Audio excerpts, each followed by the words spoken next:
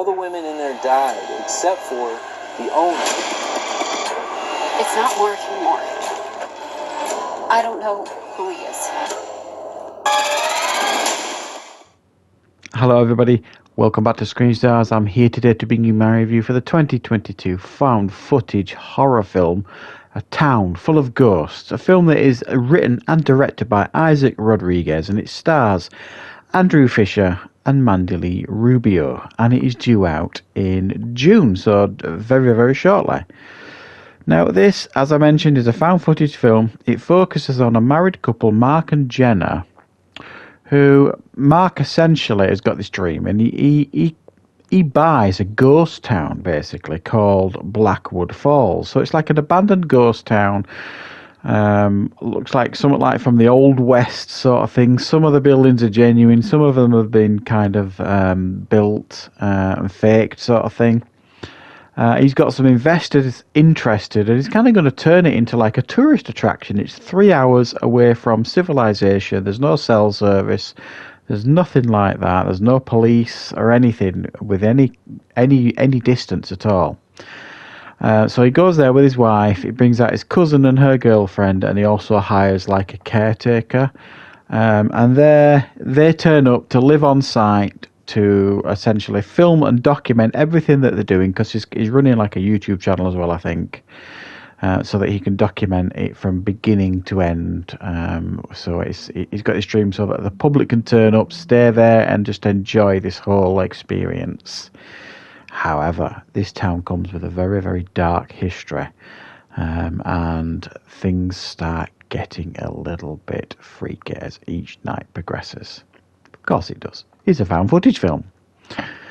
Right, so what are my thoughts on A Town Full of Ghosts? Well, guys, I say this a lot every time I review a found footage film. You know I like a good found footage film. I like watching found footage films. I do think they can be incredibly effective. The question is, do I think A Town Full of Ghosts is fairly effective? Well, it follows the found footage formula almost to the letter, really. You know, he's got an excuse for filming, for aspects of this film anyway, because he's doing like he's running a channel, so he's filming it all, documenting it all. He hands the camera over to his cousin, who then takes over the filming, all this kind of stuff. He does all the editing, everything like that. Even though we get the usual spiel at the beginning saying that this footage was found following blah blah blah blah, the usual found footage spiel. So in one sense, it ticks a lot of found footage boxes. In the other sense, it feels very 15 years ago almost, or 10 years ago. It feels very, very old-fashioned. It doesn't try and do anything new with the genre at all. To me, found footage doesn't necessarily have to, but the real pull and the draw of found footage is it's supposed to make you as an audience member feel like what you're watching could have actually happened, that it's real footage, even though we know it isn't, obviously.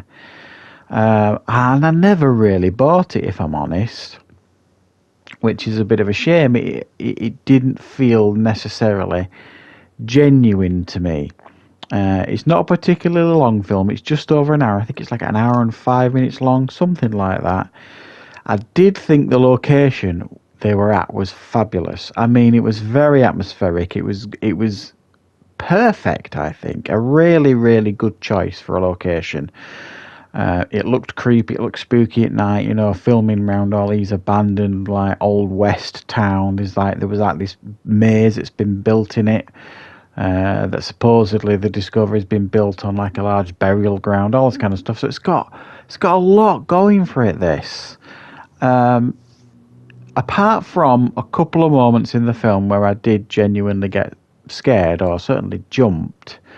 So I did think it was effective. I never felt like, for me, an effective found footage film is, you get the setup, you get the build up, you get the introduction to your characters, you get the quiet moments, and then the slow build of these creepy things escalating. So you get that at the beginning, like the first 2 or 3 nights, you know, they hear noises, he goes and investigates, so on and so forth, and that you kind of think, okay, it's doing what I want it to do, it's doing what I expect it to do, and then it kind of it feels like it missed something for me. This next stage, and it's hard to describe what I think it missed, but it kind of went from this slow escalation to boom, everything happening. You know, and the wife certainly questioning, saying, "Oh, our lives are in danger, and we need to get the satellite phone to call 911." And at that point, she didn't know anything had happened other than her husband was acting a bit weird. So it started kind of rushing it. So it's not often I say this, certainly about a found footage film. I think this film could have done with an extra 15 minutes or so. It was actually a little bit short. I think they needed to flesh it out a little bit more, put a couple more effective scares in there, because again, effective found footage should be okay. Everything I've said, that nice slow build up to the real scares that you get at the end. And even though it kind of does that, the scares that we get at the end just didn't deliver for me, and they didn't feel earned, and they didn't even make an awful lot of sense either.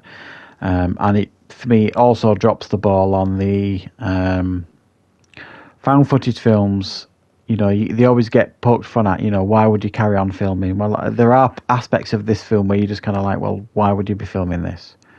Who would be filming it and why are you filming it? It don't make any sense, because a rational person would have been running for their life and you wouldn't be filming it. Even the unrational person, which was an aspect of in this film, who is filming, you wouldn't be filming either. You've got other things on your mind rather than filming.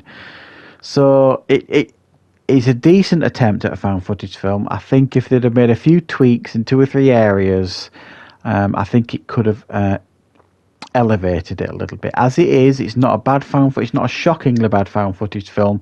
It's certainly watchable if you're a fan of this genre. Certainly, it just for me failed to deliver. So I'm going to give it a 5 out of 10. I think I may be being a little bit generous there, but I didn't massively dislike it.